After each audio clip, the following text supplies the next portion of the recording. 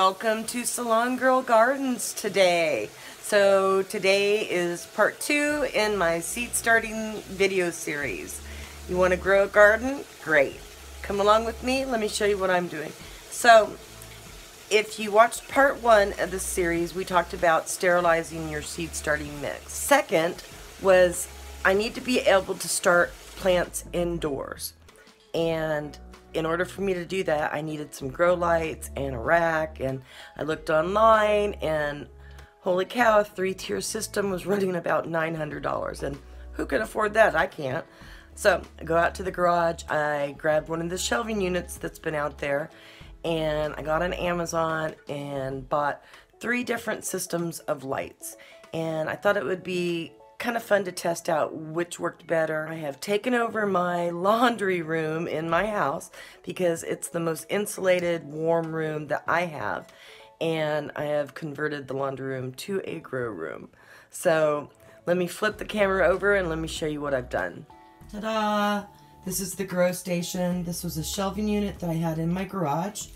I am experimenting with lights. I will link the descriptions to these lights, and they're linked to Amazon in the description box under the title of this video. 144 little cell packs filled with sterilized seed starting mix. I have these on a switch,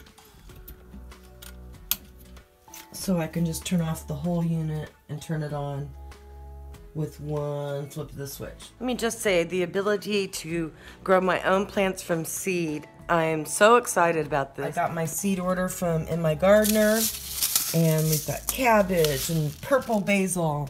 I'm really excited about the purple basil. That's so pretty. Some purple peppers, some Mexican peas, some Paul Robeson tomato, red lettuce. I went for a lot of reds this year. Some purple aura, purple cauliflower, purple Brussels sprouts, some hyssop, Genovese basil, licorice basil,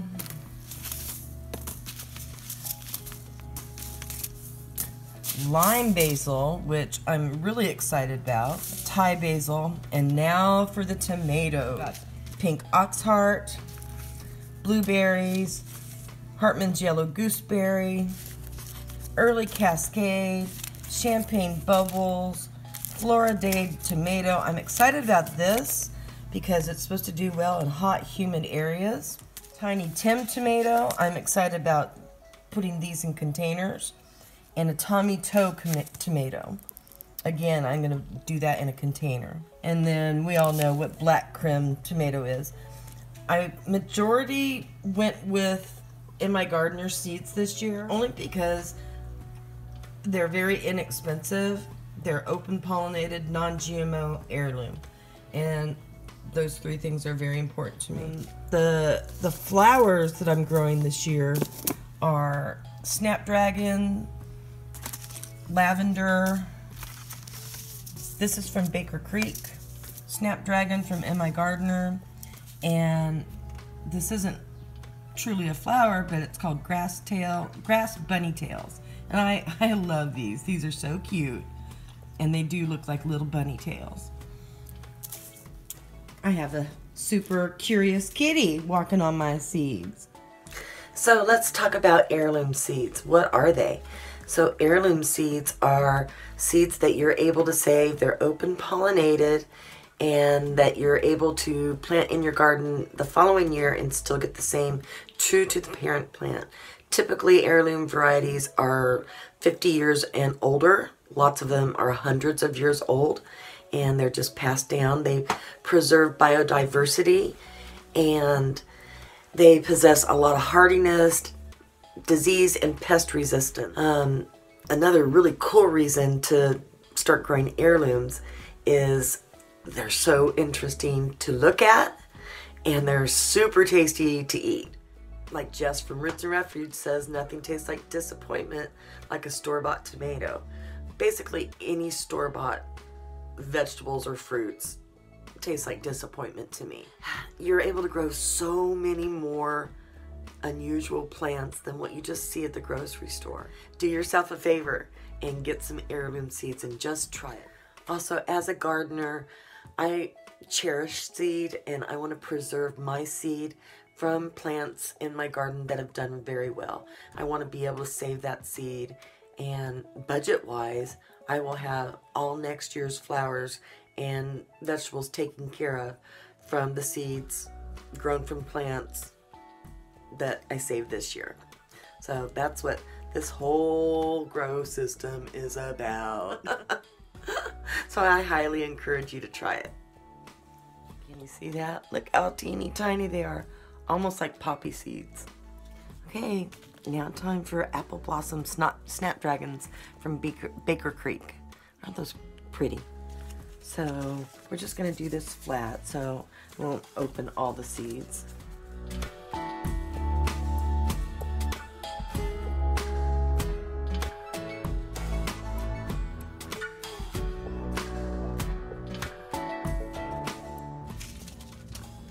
Okay, now we're gonna do In My Gardener's Purple Orac, and it's like a spinach. It says, if you like spinach, then you will love Purple Orac. I'm excited about this. What about you guys? I'm doing 3 seeds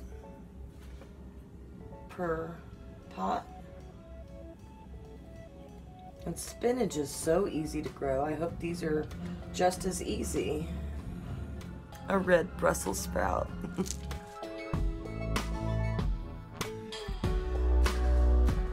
That's Napa cabbage.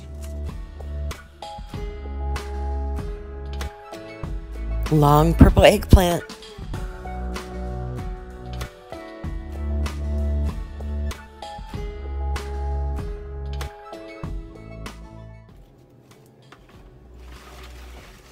So I forgot, and I ordered heat mats last night on Amazon for the tomatoes and the peppers and the basil. All 3 require heat to germinate. So I'm going to hold off on the planting of the tomatoes, but you get the idea of how to put a seed in a cell pack. So in conclusion of today's seed starting series, I hope you come away with the confidence of going out and searching out some heirloom seeds. Try In My Gardener and Baker Creek. Those 2, number 1. In My Gardener is, I think, $1 per seed packet, and Baker Creek is a little bit more expensive, but quality seeds that I know you won't be disappointed in. Just go purchase 1 type of seed packet, just 1, to get your feet wet. Leave a comment in the section down below. Tell me what you've started already this January for seeds for your garden. Or if you're not a gardener and you're just now getting into it, tell me what you're interested in maybe trying. For me, it just makes me so happy to grow these little seed babies into full maturity and then plant them out in my garden. And I'm doing it on a grand scale this year. So this is just the start of what's going out in the garden. These are the things that need to be started early, but I'm going to be continuously using this grow rack for this year's growing season. So I'm super excited. Thank you so much for joining me today at Salongirl Gardens. If you didn't see the first video in this series about sterilizing your seed starter mix, check out that one. And again, always leave a comment. I love interacting with y'all. And if you haven't, subscribed and hit the bell for notifications so you won't miss out on any more of the videos that I put out. I have one last video coming out with the seeds, and that'll be next week, and I hope to see you there. Have a great day.